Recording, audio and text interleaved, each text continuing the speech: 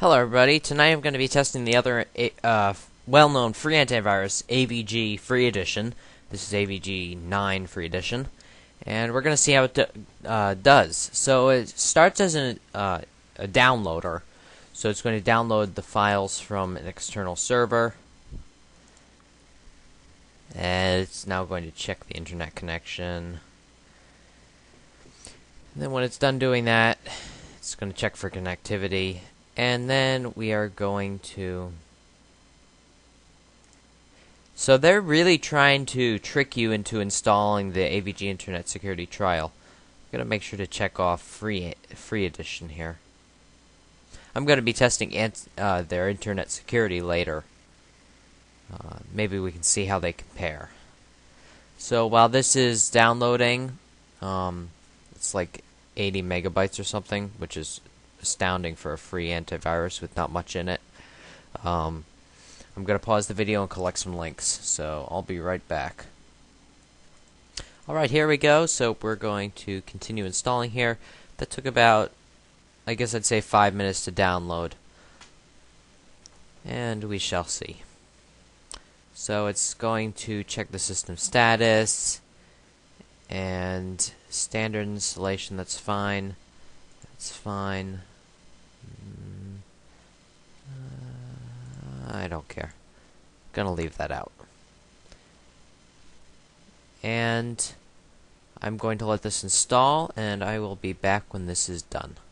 Alright, installation of AVG was successful, and we are going to optimize now, so I guess it will check for, it's basically going to check for processes it trusts, and it's going to exclude them from its scanning, and therefore it can optimize performance.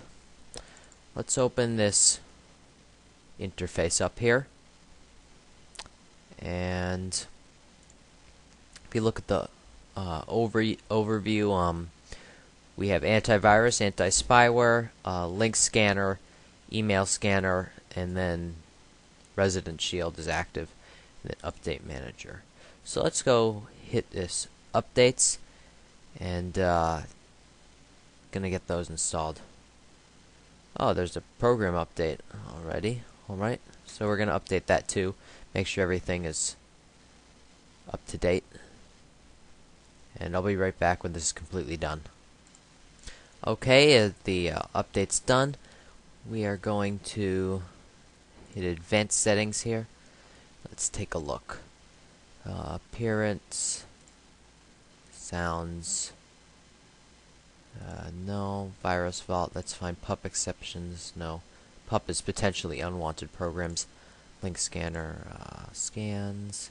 Resident Shield, this is what I want to take a quick look at.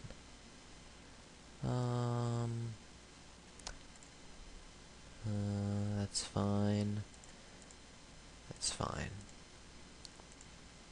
Not really much to configure here. We're going to say that's good. And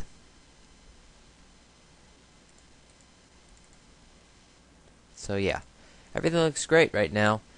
And we're updated, I believe. Yes. So we're going to go ahead and test this against some threats, which is what it was really made to be tested. The big problem with AVG is it has no anti-rootkit, and rootkits come with almost everything nowadays. It can scan for rootkits, but it won't protect you against them. And that's the one reason I would never touch AVG. So we'll give this a go. And that certainly worked well.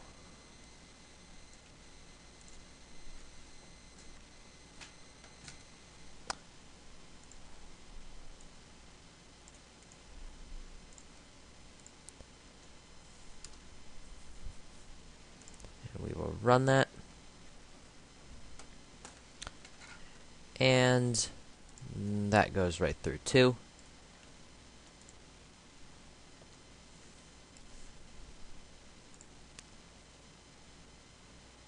This one seems to go right through also.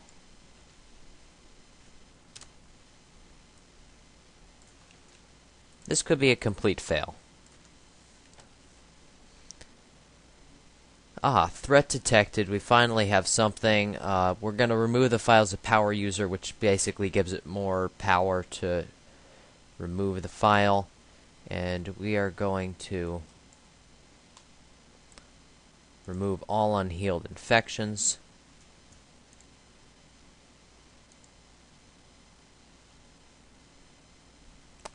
And it looks like it cleaned them.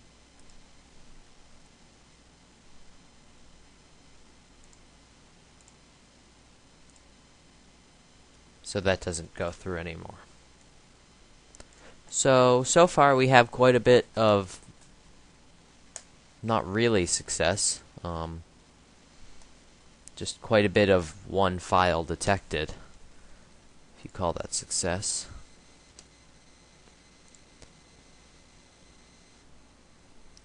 So this one has it's a lot of fun running, destroying the system. This one here.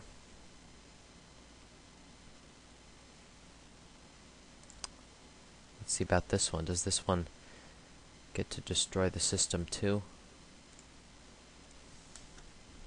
These are some rogues here. We'll see how AVG free does against some rogues. So we will run this one. Some of these are bigger files, so.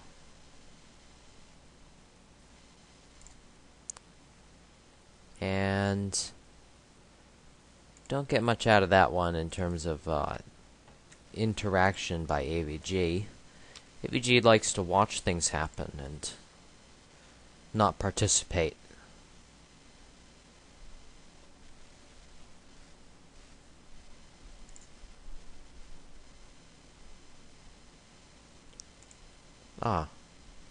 So we get a pop-up once it's already seeded its driver in system 32 drivers folder, which means that it's pretty well rooted, and I don't know if it could really delete that very easily, so I'm not going to place my bets on that one. Meaning, yeah, it's still there. It's not going to go away. AVG won't be able to remove that. And I expected that to happen. Once you let one of those things through, you don't get rid of it. Unless you use, really good tools. And AVG is not one of those good removal tools. It's not like you can compare it to Malwarebytes or anything. Alright, so we have like 3 detections.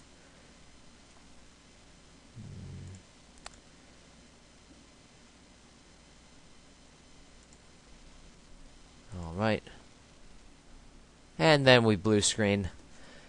So I have to point out that that was kind of a failure, and I'm not sure I would ever touch AVG. First of all, it doesn't seem to be able to remove what it finds. Second of all, it only detects like 3 out of 10 threats.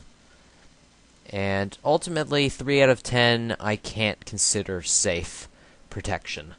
So, thanks for watching, everybody. This is Will from RogueDatabase.net.